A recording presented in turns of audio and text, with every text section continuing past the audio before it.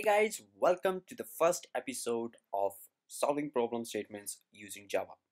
So before I get into the implementation part, let's just see how I have organized these all problem statements. So as I have said in the introduction video, I have put every program source code in my GitHub repository. So let me just show you how I have made it.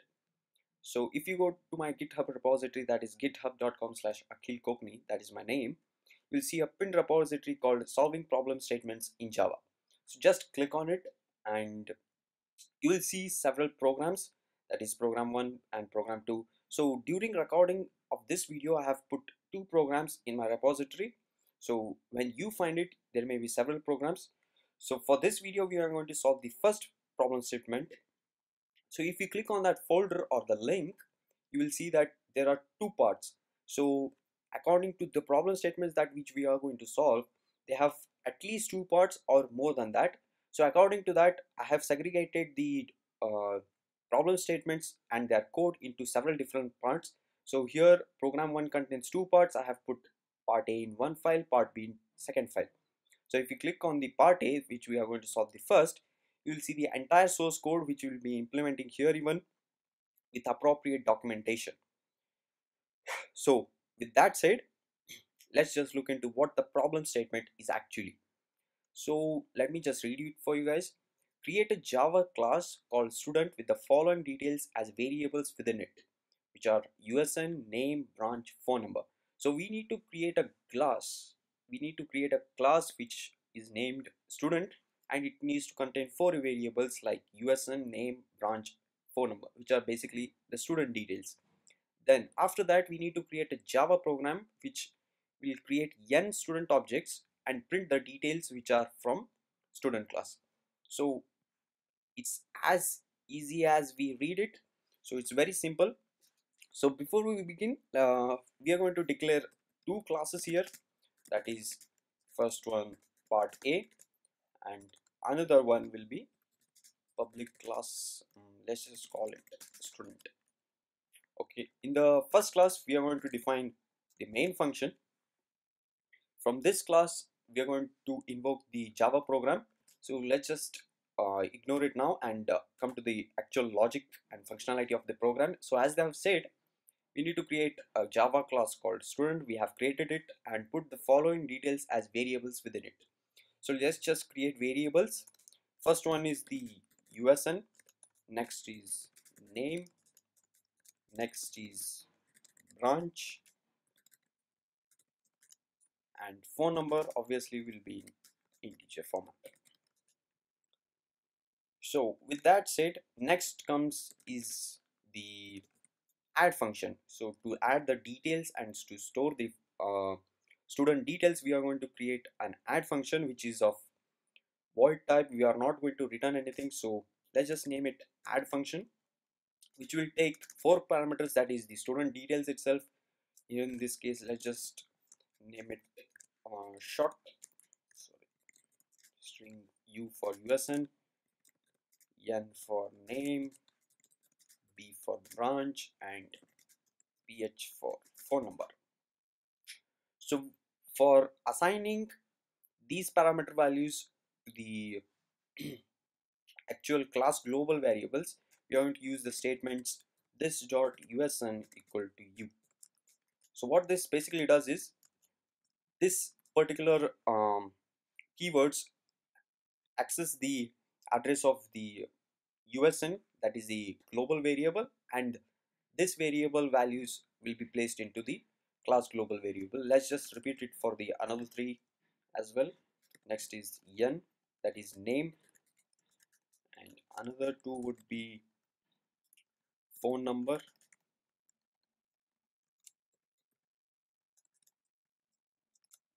next last second one is branch. So that's it, that's the add function.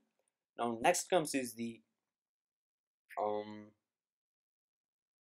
okay, next comes is, once we have added the student details, we need to display the student details in the terminal. That's where we are going to execute it. So we need another public. We are not going to return, so we are going to use void as data type, return data type. Next we'll keep it uh, name of the function as display. We are not going to take any parameters. So to display the student details, we are not going to use the normal system.out.println. We are going to do something different. So that will be system.out.format. So here in my code, if you scroll down to the bottom, here you will see I've used a statement like system.out.format. So what this basically does is it prints the appropriate details in a formatted way. So let me just explain it to you how in this case will it work. That is, first it will print the string. So this is referred to the USN, that is university seat number. Next comes is percentage 20 years. Now you might wonder what is this 20 years. What this basically does is first it prints the USN. Next, before printing the name, what this basically does is it adds 20 paddings. So you can think it of as 20 white spaces. Okay, so it will print 20 white spaces first, then after that it will print the name, and this repeats for the rest of the cases as well. That is the branch, and for integer we are going to use 20d. So it's that simple. Let's just repeat that. Yes, percentage 20 years, for name 20 yes, and percentage 20d. Now this dot usn, this dot name, this dot branch, and this dot phone number. So that's it. That's the student class. So as per this problem statement, next comes is the main function. So before we get into the main function, as you can see, we have made a small error here. That is, even for the branch, we are assigning the USN variable. So let's just change it to B. So now let's just get into the main function. So let me just tell you in an abstract manner how the main function will be working. So first we are going to print a menu to the user. After printing a menu to the user, then we are going to ask the user his or her choice. Then after scanning and understanding what the user choice is, we are going to do the appropriate action, that is which we'll be implementing.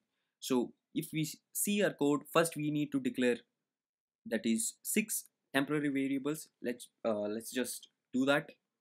That is string usn, string name, string branch,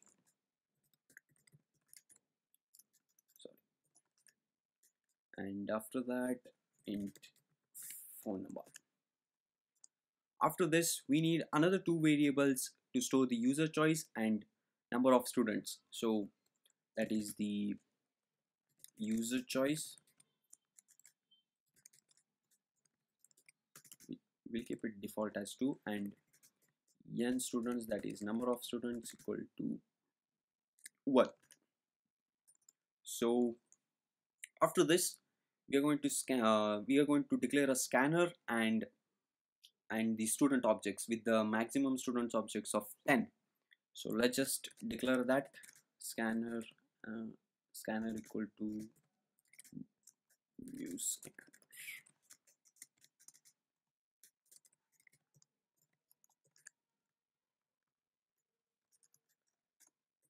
Student std equal to new student with maximum 10 objects. Okay, so if you guys don't know what the scanner does is, it allows us, it's actually a Java function, built-in function, which allows us to scan different types of values from the user. So that's its object. So if you guys know C language, so it's similar to scanf function. In C, here it is called scanner. So we have defined a scanner called scan, which will be scanning the inputs from the system input, and that is the keyboard. And we have declared student array of objects, which is maximum objects we can declare here is 10. After that, here if you see the code, we are displaying the menu to the user. So let me just copy this statement and explain it to you guys what this menu means. So what we are going to use is a print line statement. That is, here you can use the format statement that like we have used here at the bottom. So I've used the print line statement, so it's very easy now for this case. So this menu contains two options, as like for if you click, the user clicks one, we can insert nStudent details. If you click two, we can display the student details that which have been entered before.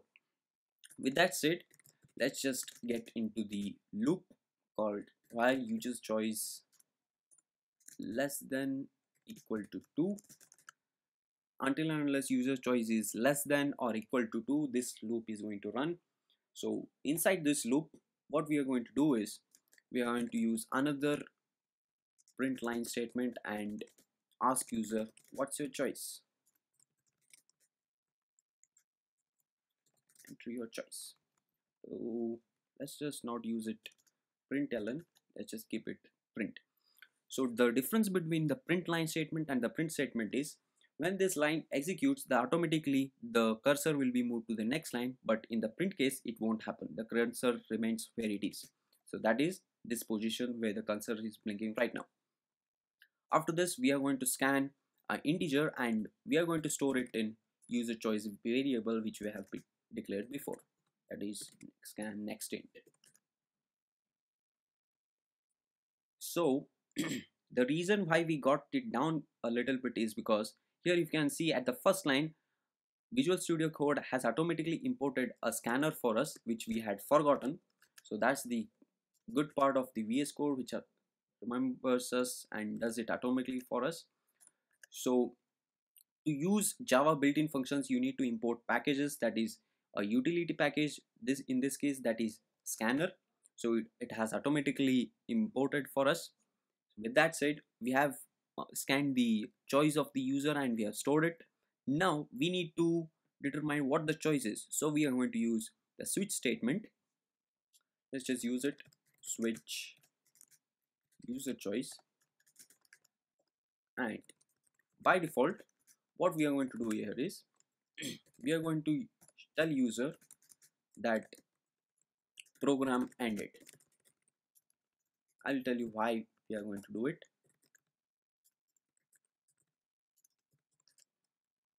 So for the first case, that is as we have told here, for the first case, if user prints enters 1, that means user wants to enter n student details at a time.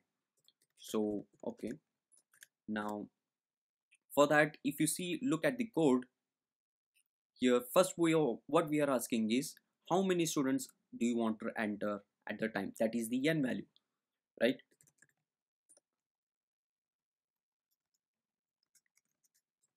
Enter n value, and again we are going to scan input from the user. That is, this time we are going to use n students and the scanner dot next int. After this, after the scanning n value, we have shown the menu to the user, we have scanned his or her choice. After that, we are determining the n value.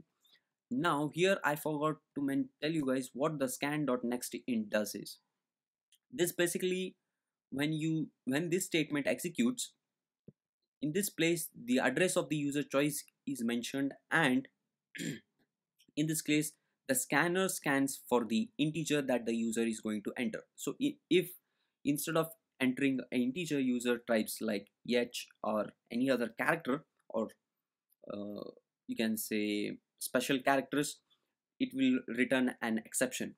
So Java will take care of that. In the C case, it will run into an infinite loop.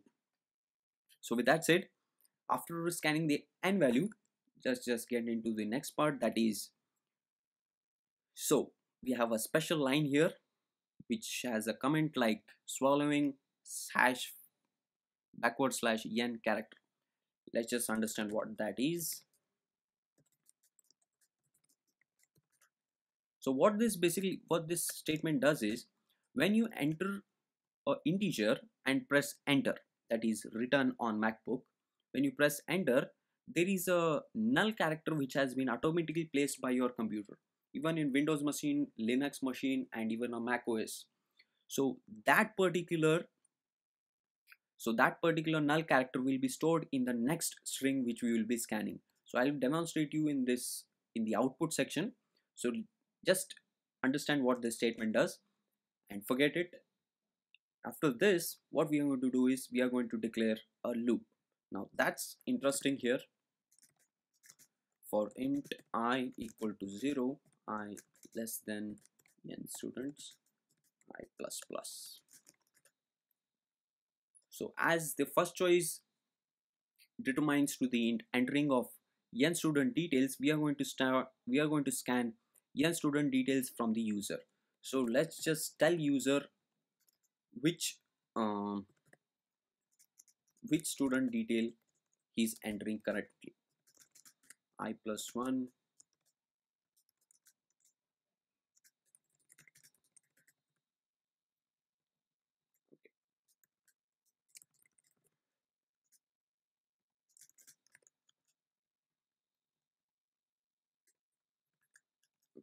This statement tells user which student details he's entering, he or her is entering, like first student, second student, and so on.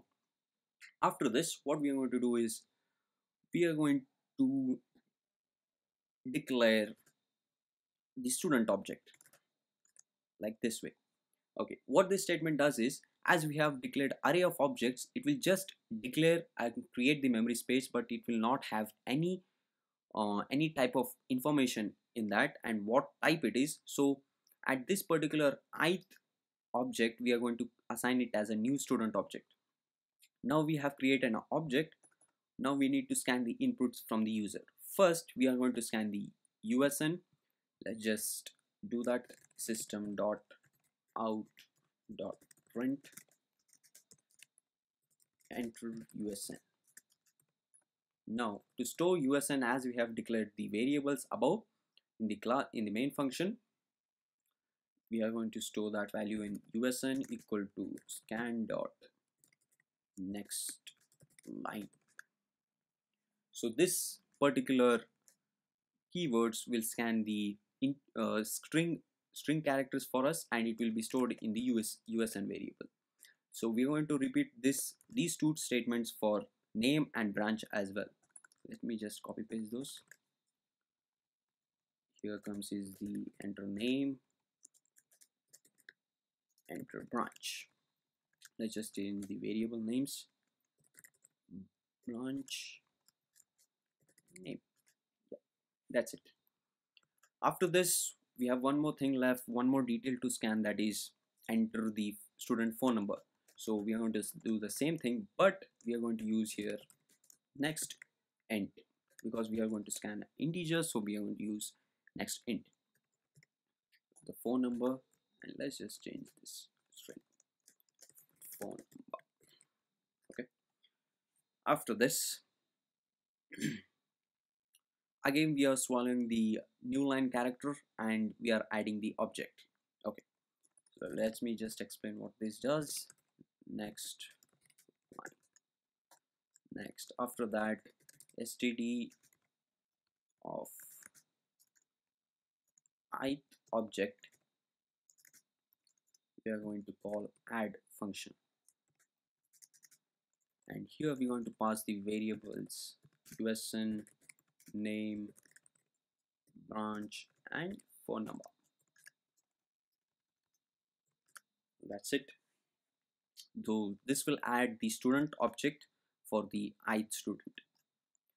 As I said before, even this line, after scanning an integer, so as integer doesn't store the new line character, that character will be stored directly in the next time when you are scanning the next string.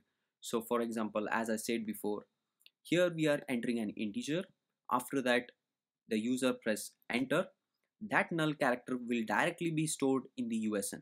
So what this Java understands is the user has entered the USN, so it will not ask us the USN value itself.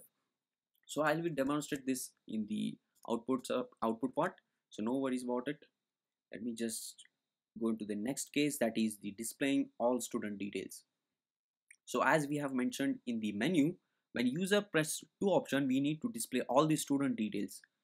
So let me just define another case in the switch statement. So what we are going to do is we need another for loop I equal to 0, I less than n, students I plus plus. What we are going to do here is we are going to tell user which student detail we are currently displaying.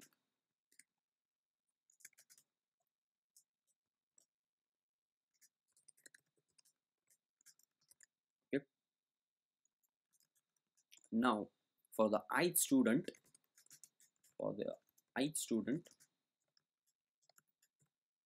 we are going to call the display function. So that's it. We have done, and let us just demonstrate this. Okay, so do we have anything else? No. Yeah, the last thing what we have to do is we need to close the scanner outside the while loop.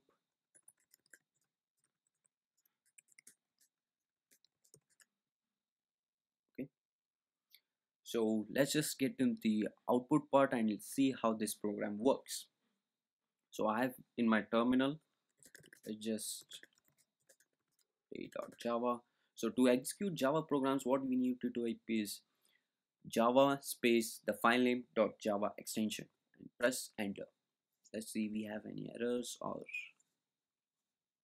okay, we don't have any errors.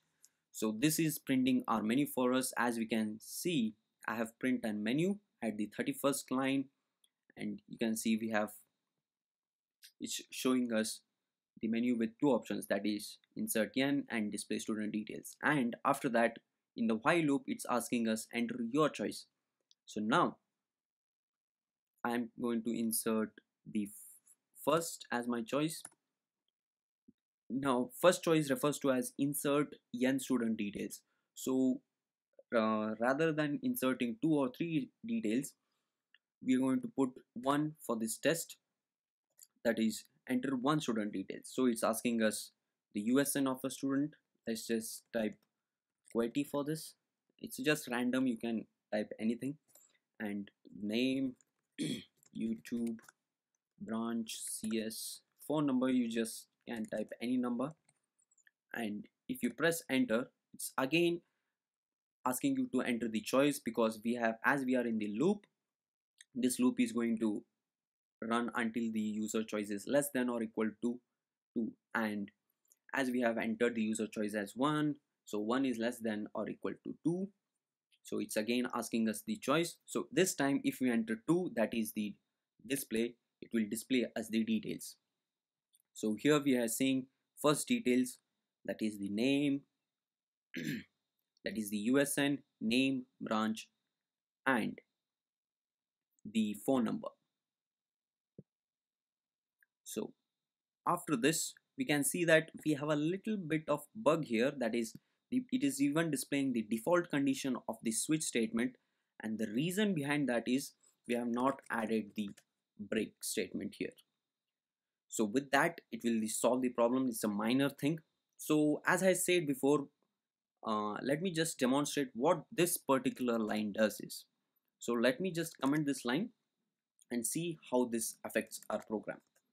So let me just clear it and rerun the program. So as again, it's just working entirely normally. So I'm going to insert my choice as 1, the n value as, so as you can see, it's asking me the n value. So currently the compiler is here. So this time we have commented this line, so it will not execute, and I'm going to put my n value as 1. So here, as you can see, it's not asking us the USN, and the reason because is when I type 1 and press enter, the new line character will directly be stored in the USN. So Java thinks, okay, he has already entered the USN, so no need of asking him again. So it will be stored in the USN variable and it will go to the name. So that's the reason why whenever you scan an integer, you need to add this line as well, because next line stands for the string and string can store the new line character. So with that said, this is the end of the part A section. I hope you guys have understood, and if you guys don't understand, let me know in the comment section. I would really love to help you guys. And now let's just solve the part B section of the problem 1. In the part B section of the problem 1, before solving or writing the code, let's just see what the problem statement is.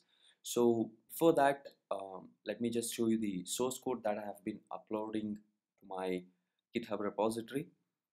So here is the problem part B of the problem 1 section. So as you can see, in the solving problem statements in Java, in this repository under program 1 folder, we have another file called partb.java. So the problem statement is: write a Java program to implement the stack using arrays. Write push, pop, and display methods to demonstrate its working. So it's nothing but we need to implement stack in Java.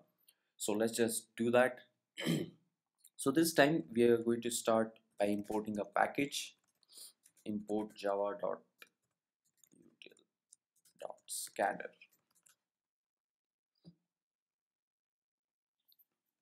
And again, this time we are going to declare two classes, that is part B, which will contain the main function of the program, and another class will have the stack.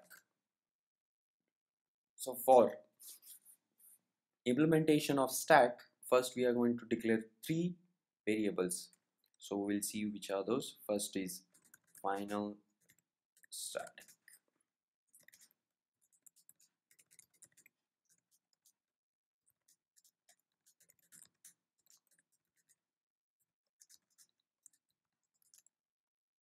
So we need this variable to tell our stack that maximum you can contain, you can hold around 101 elements, and the reason is because the counting starts from 0 to 100, so it will be 101. Now next we'll declare an array.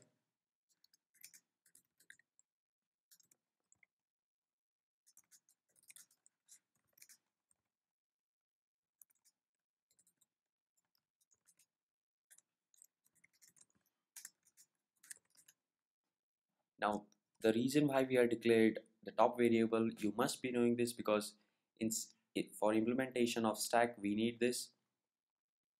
So by initially we'll keep it to -1. So let's just now implement the push function for stack.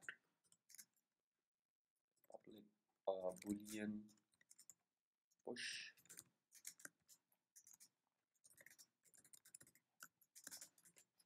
So it is a public function which will return a boolean value. I will tell you why we need a boolean and not a void. And it's going to take one parameter because we are going to ask the user which elements he or she wants to enter in the stack, and that element we are going to insert it in the array that we have declared at the line 22. Now before we directly insert into the stack, we just need to check one condition, that is whether the stack is overflow or no, whether the stack is full or no.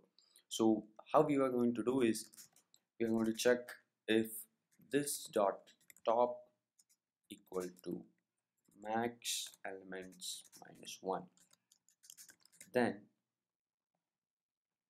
we are going to print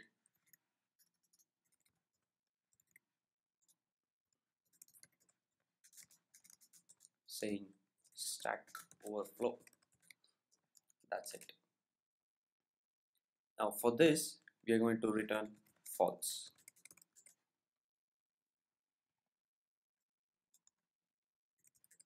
This dot else, say for example, if the stack is not overflow, then we are going to insert the element by pre-incrementing the top pointer equal to element. So that's the push function. Now let's just go to the pop function.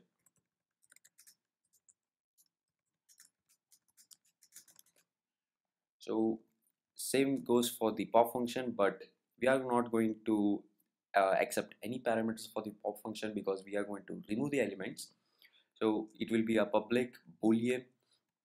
So the reason why I'm using boolean and not void, because while handling in the menu, I need to check whether the stack is overflow or not. So at that time I will explain to you guys why we need this. So even for pop, before directly popping an element from the stack, first we need to check whether the stack is underflow or not. So we are going to do this by checking the top pointer.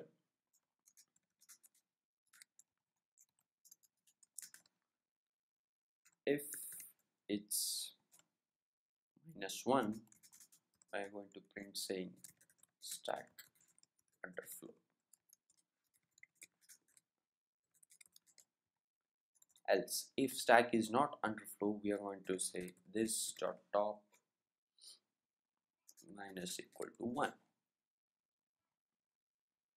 Now comes the display function.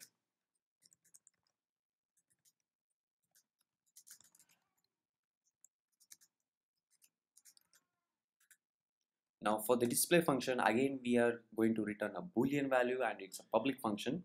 So before we start displaying the stack elements, we need to check whether it's underflow or not. So if there are no elements in the stack, we need to display saying stack is underflow. So there are no elements, so we cannot display any of the elements. So we are going to do it the same way as we have done it here. So let me just copy and paste it. So that's it. Now if the stack is not underflow, we are going to display the stack elements. The way we are going to do it is int I equal to this dot top I greater than equal to 0 I minus minus. Again here, instead of using the default println function, I'm going to use the format function. So we're going to print an integer here. So %d is dot array of I.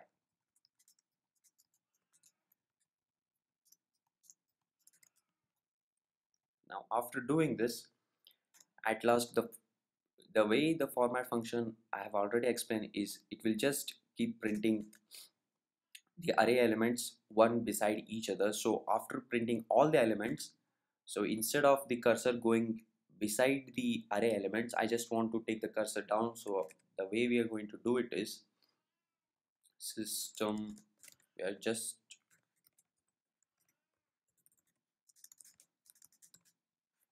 print a new line and say return true. So that's it for the display function. Now let's just come back to the part B, where we are going to implement a menu driven main function. For menu driven main function, let's just begin with by declaring two variables, that is int element and int user choice. Let's just have it 1 by default value. So this variable int element, we are going to use it for as a parameter to pass in the push argument of push function argument of stack class. And as you can make another statement like say to store the element which user had passed to push in the stack. Okay, so this user choice, we are going to say store we are going to use it to store like what's the choice the user had selected, like is whether it's push, pop, display. So this is same as of what we had done in the part A section. So after this, so if you look at the code, what we have done, we have declared two variables and we have declared two objects. One is for scan, another for stack. So let me just copy paste that. So okay, so in the part A, we hadn't imported the scanner, so it had directly, Visual Studio Code had directly done it for us. But this time, as we have written that the first line of our program, even though it's a 10th line, but we're going to state as the first line. So now with that said, we have another line called, we have declared a stack, and this time it is only a single stack.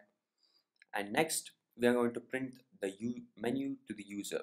So if you look at the menu, we have declared it something like this, which has three main options. One, if the user presses 1, it will be a push function. If a user presses 2, it will be a pop function. If user presses 3, it will be a display function. I mean, when I say display function, those particular functions will be invoked. So let me just copy paste that. So here it goes. After this, we are going to build the real stuff. So here we are going to get inside a loop less than equal to 3. Just paste it. While user choice is less than equal to 3, we are going to print a statement to the user saying, hey, what's your choice? So let me just make it more clear. What, enter your choice. So until and unless the user choice is less than equal to 3, we are going to ask the user what is his or her choice. So we are going to do it by using the scanner object that we have declared at the line 19. And as we are going to scan the integer, Visual Studio has already suggested us which option we have to use. So after this, now we have to determine what's the user had selected as his or her choice. Now the reason why we have to do it, because it's very simple. We need to know which value the user had typed. So based on that, we can invoke a particular function. So if it's a 1, then user means push function. So we are going to again ask user another value saying, so as it's a push function, we need an element to enter inside. So we are going to scan that element. So we are going to ask user enter element. After this, we are going to store the element again using next int. After this, we are going to call the stack object, and inside stack object we are going to call the push function, and we are going to pass element as the parameter. After this, as the functionality of push function is over, we are going to break out again. It will come back to the loop and ask the user his or her choice. Now for the case 2, if user had entered 2 as his or her choice, as we know it's a pop function, let's just implement that. So before we do that, we are going to check for a condition saying if stack dot pop equal to true, we're going to print a statement saying one element removed from stack. So what we are doing here, we are invoking the pop function. So if the pop function returns true, that means we have removed an element from the stack. If the pop functions returns anything other than true, we are going to just break out. That is, if you look at the our pop function, we have say we are even returning the false as our output, because if the stack is underflow, we are going to say the stack has not been popped. That is, element has not been removed from the stack, because as it is underflow, there are no elements. So this dot top minus equal to 1, here we have actually removed the element from the stack. Let me just type here return dot true. So as you can see, even I might have done it here. Yes, so I have done it here as well. So after declaring the pointer, after decreasing the pointer variable, we are returning the as true, as indicating that we have removed an element from the stack. So to abstract it, if the stack pop operation has been successful, we are going to print one element removed from the stack. Else, the pop function will handle rest of the cases for us. Case 3. So if user has entered 3 as his or her option, we are going to ask our cache option 3 was yes. For display function, stack dot display. So that's it for the display function, and we are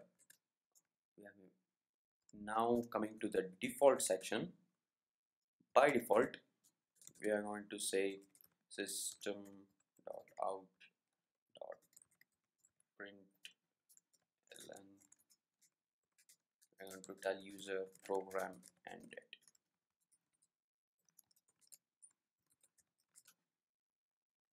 We're going to break it. So outside of our while loop, we are going to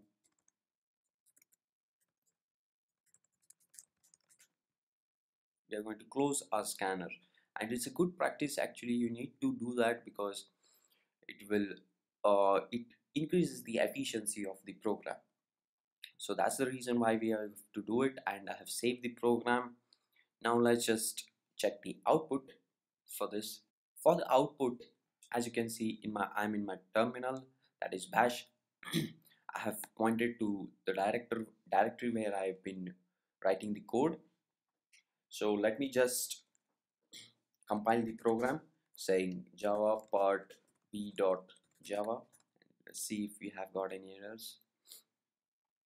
Okay, missing return statement at line 71. Okay, if we just go back to line 71, yes. So here we need to write return true, because as we know, Java is a very strict language. We need to follow some rules. So let's just invoke it again. Okay, so here we have our output. It's just, if you see, it's asking us first, it's printing the menu with appropriate format and new line characters. Now it's inside the loop and asking us, hey, what's your choice? Now for testing, let's just push an element. Say we are going to insert 10. Now again, I have inserted 10 as my element. It is going to break and come outside the switch statement. Again, it says the user choice is less than equal to 3 again, so it's inside the loop and asks me again my choice. This time again I'm going to insert and push. I'm going to push an element into stack, so it will be a 1, and it's going to be asking enter element. This time I'm going to enter 20 as my value. Again, this time let's just invoke the display function, that is 3. So as you can see, as we know, it's displaying the contents of the stack. As we know, the what you can say, the stack uses the format of last in first out, so I thought of displaying it in the reverse order, so it will be very easy when we remove an element from the stack. And now if we let's just insert one more element, that is 30, and display. So here, as you can see, we have inserted the recently added elements will be at the top. So if you guess, our top pointer will be at 0 1 2. So our top pointer will be at 2 now.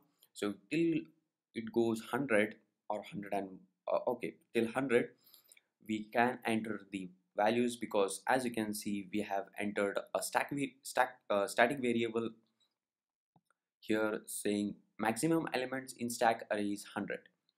Okay, so now let's just try to pop an element from the stack. Let me just add 2 here. So as you can see, it has successfully removed an element from the stack. So it just showing me one element removed from the stack. If we just go back to our code, we have written the statement like if stack.pop equal to true, then one element has been removed from the stack. So to actually check if it has removed, enter your choice. Let's just display it again. So last in first out operation have been performed. So before we had these elements, that is 30, 20, 10. Now we have 20 and 10. Now let's just, actually I wanted to check the stack underflow condition, whether it will work or not. Let's just check that. So for that, um, to that perform to check, we need to continuously pop the elements and see whether it works or not. So again we have, okay, now this time it might have removed the 20. Yes, again let's just remove. Now this time if you try to invoke the display function, it will say stack underflow. As we know, we don't have any elements. And if you invoke the pop function, it will say stack underflow. The reason, because it's very obvious, we have removed all the elements from the stack, so there are no more elements to remove, nor you can push into stack. So that's the end of the program. With that said, I'll see you in the next problem statement. If you guys like this video, like it, share it, tag your friends in the comment section below, and let me know what you guys think. I'll see you in the next video. Until then, have a great day.